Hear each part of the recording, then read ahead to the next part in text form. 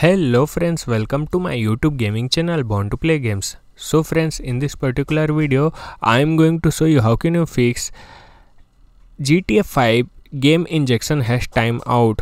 So first of all you have to minimize my video and you have to go on comment section or description.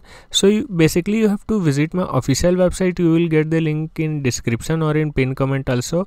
So you have to just visit here, and if you want to fix your problem then you need to pay minimum amount, which is only $1.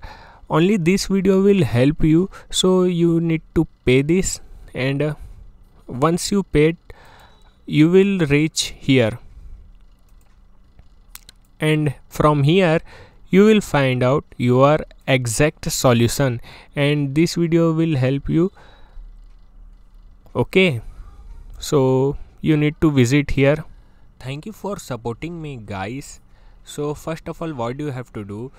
You have to do following steps. So make sure that you have